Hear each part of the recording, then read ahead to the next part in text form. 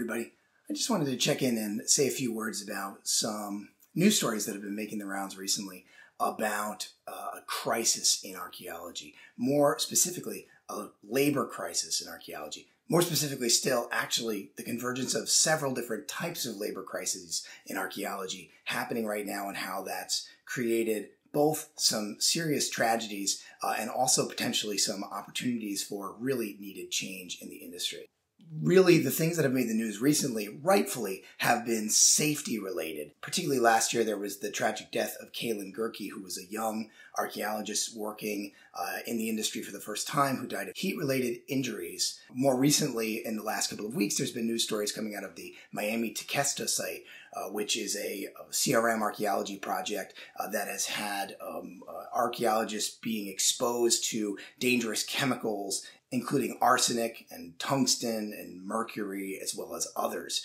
So some serious long-term health concerns being raised there. Now, I don't want to spend today calling out any particular firms or any particular people within the industry, because I actually think the underlying problems and related opportunities are industry-wide issues. They really aren't related to a specific firm. Some firms are better than others. Some are infamous within the industry. So let me take a little step back for those of you who are listening who maybe don't know about CRM or what CRM even is. CRM stands for Cultural Resource Management, and it is a private industry of archaeology. It employs something like 95+% of archaeologists working in North America. It's driven by a couple of laws. I won't get into it too deeply here, because maybe actually that's another subject for another video, to really just talk to you about just this subject. What is CRM and what does it do? Where does it come from? But it's driven by a couple of laws in the United States that protect cultural heritage. They work a little bit like environmental laws that protect, say, like wetlands. So they're designed to protect historical places, landscapes, cultural patrimony, artifacts and sites. Whenever there's large projects that need to be done related to infrastructure, for instance, archaeologists are hired as a part of a CRM firm to come in and do survey and see if there are any sites that need to be found and somehow be protected or mitigated or excavated. My relation to this industry is long and complex. I worked in CRM for years when I was younger, as never above the level of what you might call a shovel bum, right? Sort of an intro level, bachelor's level sort of position, which interestingly is of the types of people who are definitely in the most danger for the kind of labor problems that I'm talking about here. I worked for private firms. I worked for a tribal nation as internal CRM firm. I worked for university affiliated research groups that did CRM. So I've worked in the industry quite a lot, but at that lower level, I've never been in a management position. I've never been in a PI, a primary investigator position. Now, obviously now I'm an educator. I'm a professor, and I teach students archaeology, but I work at a small teaching focused and let's call it sort of professional oriented university. So most of my students that study archaeology end up going into CRM. So I am training a lot of the students who will become members of this labor force in the next few years. So that's why I care so much about this issue, because I care about my students and I want to protect them as they go into this industry. Rightfully so, as I said, the safety issues are the ones that have gotten the most attention recently. But there are actually broader labor issues that have been around for a long time in this industry. Folks working in CRM, especially at the bachelor's level, tend to get paid not well, considering the level of educational expectations they have. So it's expected that you have both a bachelor's degree and field experience, laboratory experience, specialized skills, but most folks at this level are paid quite poorly.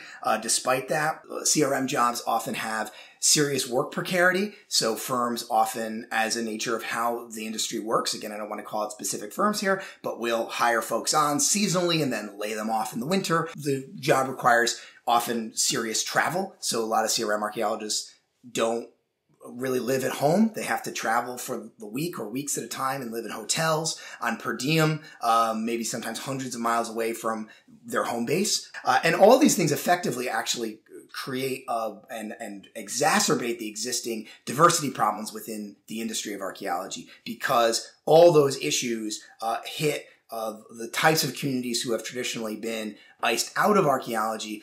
It hits them harder, right? And I see this with my students a lot, because most of my students do fit that sort of demographic profile, and so many of them have been unable to really get into this industry because they can't live far away from home because they have to take care of family members or they have children. They really can't afford to take that low of pay.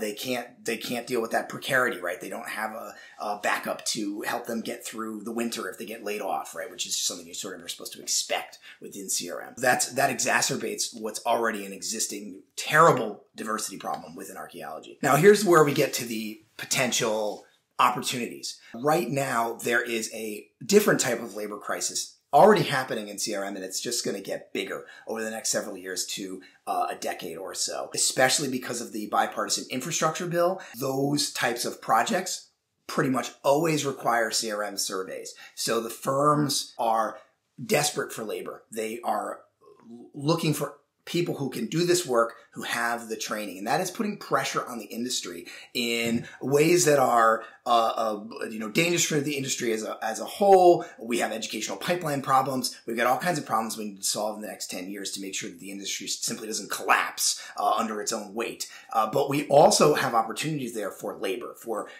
folks working at those entry-level positions and up through the ranks of CRM, right?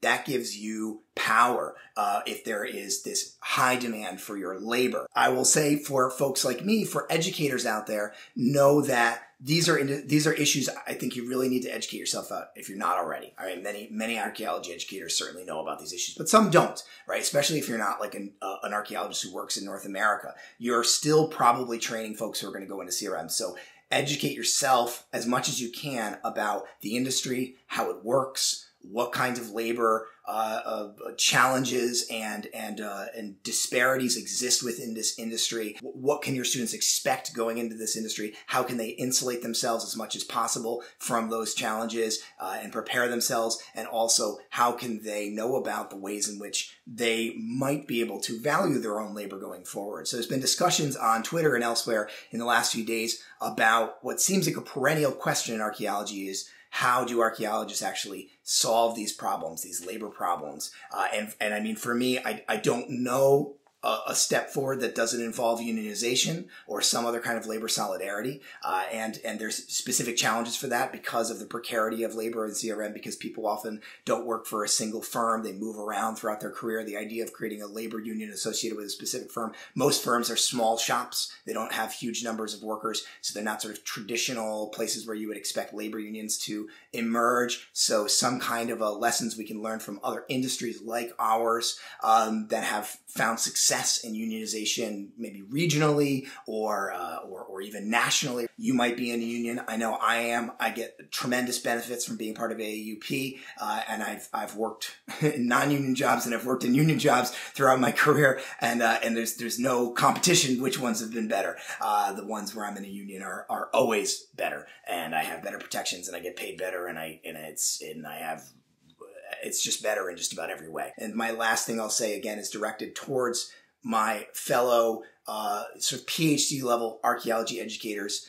Recognize the solidarity that we have to have with the early career archaeologists, younger archaeologists, and archaeologists from traditionally discriminated against communities, and just working class background archaeologists who are trying to get into this industry that we love, and this business that we love, and this science that we love, and they can't do it because of these labor problems. So we gotta increase our labor solidarity across these arbitrary boundaries within our industry, right? The whole idea of academic versus private archaeology, right? We got to bust down those barriers because supporting each other is only going to benefit everybody. It's going to rise all ships. So that's all I have for today. I just wanted to make a couple of comments about this. Obviously, right now in the news, these health and safety concerns are things that need to be solved immediately. Like, we really need to make steps on that right now. But I think over the coming years and even decade to decades, there are going to be some, we can start to tackle some of these broader issues as well, and hopefully improve the industry for all people and all workers and all archaeologists. Thanks, everybody.